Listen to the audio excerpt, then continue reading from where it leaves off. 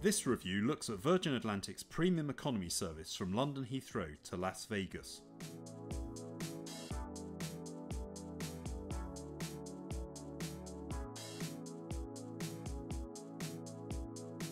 Virgin flights depart from Heathrow Terminal 3, where there are dedicated check-in desks for premium economy passengers.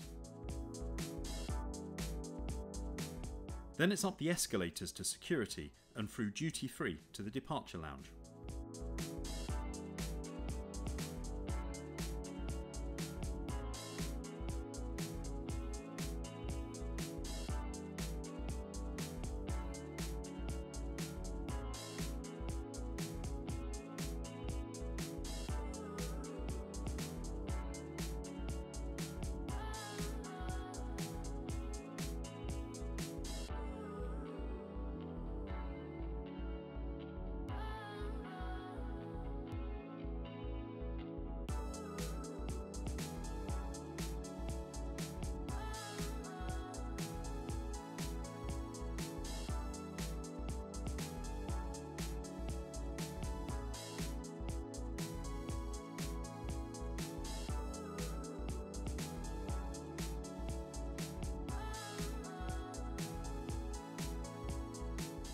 From the main terminal area, it was around a 7-minute walk to gate 27.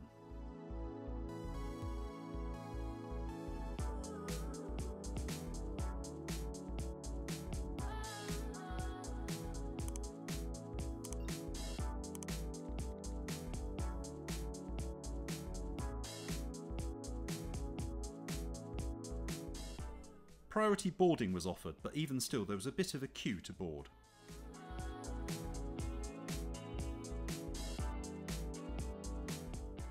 Premium economy was in the second cabin of the aircraft in a 232 configuration.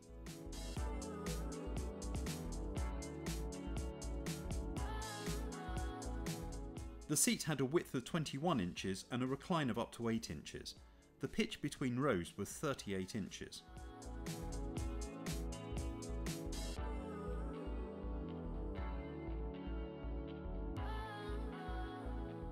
Before departure, Prosecco was offered.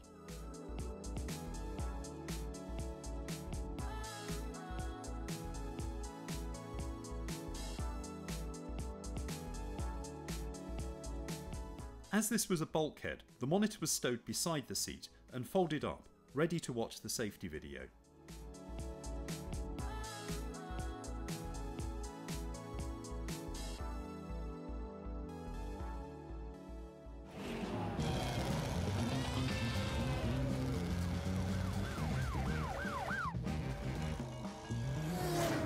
If oxygen masks drop, keep your seatbelt on.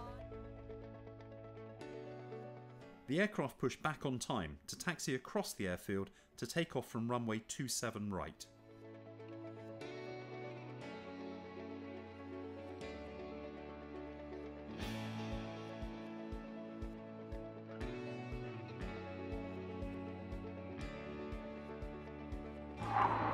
The flight time to Vegas was scheduled at 10 hours 45 minutes.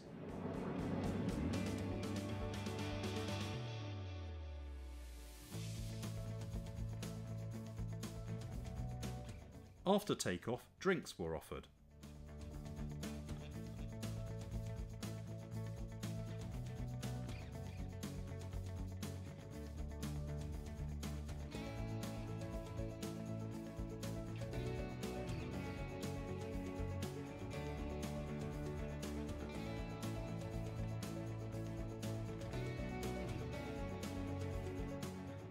The tray table folded out from beside the seat, although it wasn't as stable as it could have been. For the meal service, there was a fixed starter and dessert, and a choice of 3 main courses.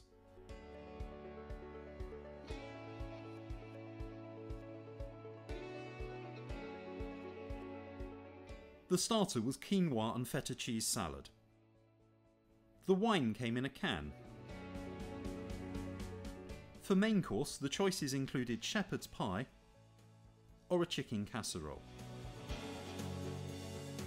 The dessert was a chocolate and caramel crunch. Overall, the meal was underwhelming for a premium cabin.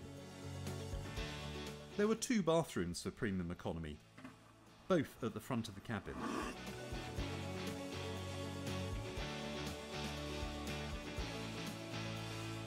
They were pretty small but included a fold-down baby changing mat.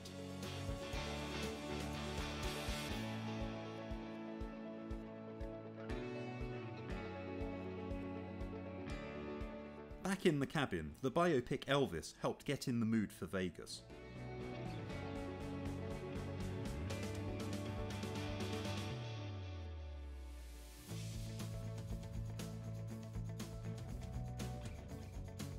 Also at the front of the cabin was a galley, where you could pick up soft drinks and snacks.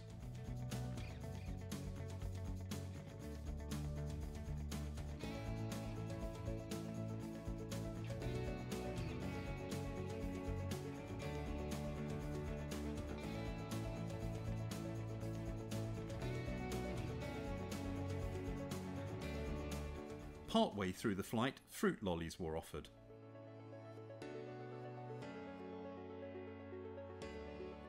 And later a cheese and onion toastie, which was very tasty.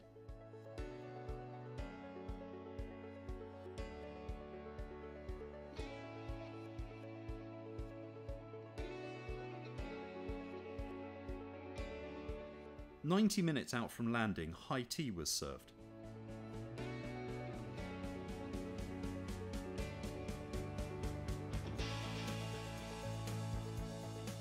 This consisted of a couple of small sandwiches and some cakes.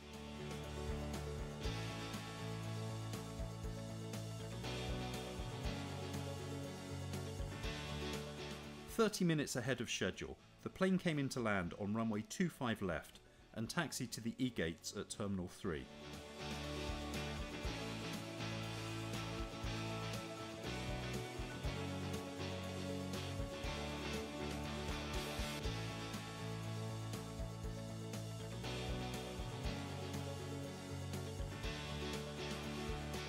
It was a functional flight with good service from the crew. However, the food offering wasn't as good as previous Virgin experiences.